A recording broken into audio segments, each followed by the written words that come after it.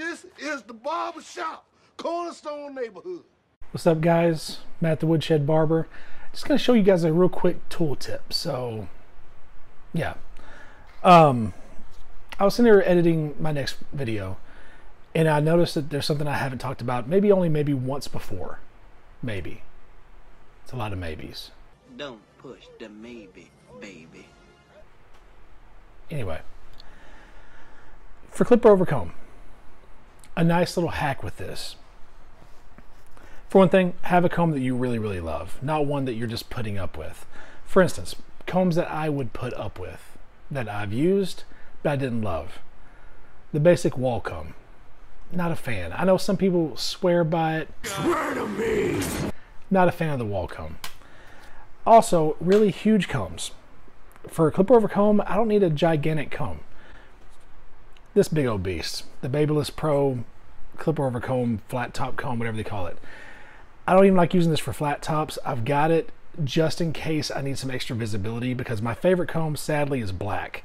I love white combs, so if they ever make this black one in white, dude, I'm sold. But this, I would use it sometimes, but I put up with it. It's not my favorite comb.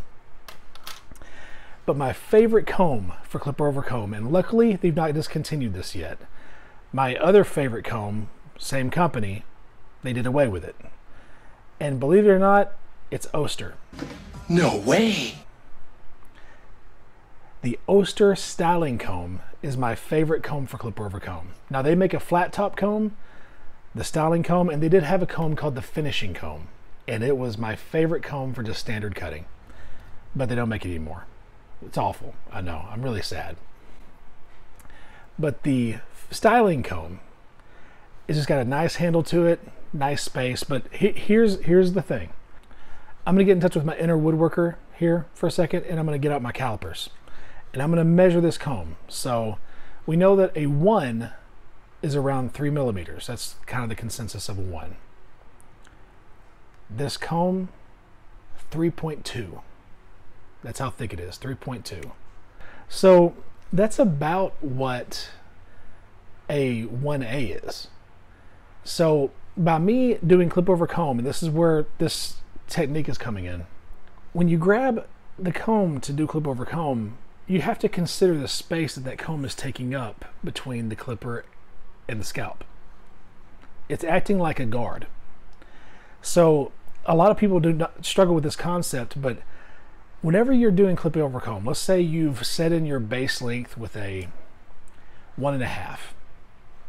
Well, instead of doing your clip over comb with a 1.5 and still struggling to get those lines out, instead, why don't you grab a 1 or a OA and then do clip over comb, because the space of that comb is going to make up for the space that you've taken off of your blade or your guard.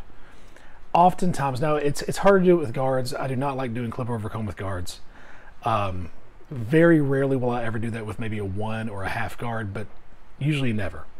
If I'm not going to be doing it with a adjustable clipper with just whatever blade's on there with whatever length I want, if I'm not doing that, then I go to my detachables. So another case, for instance, let's say you are doing a 1, or let's just say a no guard open on the sides and back. Well, whenever it comes to using clip over comb with that, are you going to leave that no guard all the way open to do clip over comb? Or are you just going to grab the same guard or the same clipper, close it, and do closed no guard clip over comb? That's going to allow this right here to blend that better for you. So consider this is like adding a guard every time you use clip over comb. Just a very simple tip, but the more your mind gets programmed to doing that, the more you're going to want to use that for your blending. So that's it. So another example, let me just do one last example. Let's say I'm using my detachables with a 3.5. Well, to blend that in, I may go down and grab a 2 or a 1.5 and float in with this. My mind's always thinking that way. If I'm using my Fat Master blade, which is, I use that thing all the time now. It's basically the anchor of my cutting style right now. if I'm using that Fat Master blade and I've got it all the way open, so I'm cutting at around a 2, and I'm going to go blend that in, I'm at least taking that halfway down, if not all the way down, closed again, to use clip over comb. Just a way of thinking about this. Always think about your comb as an extension of your length. Anyway, guys, that's the quick tip. I appreciate you watching, and I'll check you on the next one. He said extend.